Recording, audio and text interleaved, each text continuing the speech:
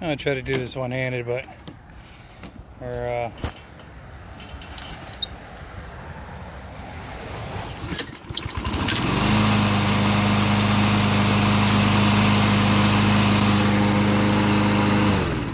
it's not shutting off. It does smell like a little bit of oil tipped over into the exhaust here. I changed the oil. I sharpened the blade. I gapped the spark plug. Spark plug looks like you just replaced it. The air filter looks like you just replaced it. I think we'll get a better starting scenario out of this. I said it's hard to pull one-handed in here.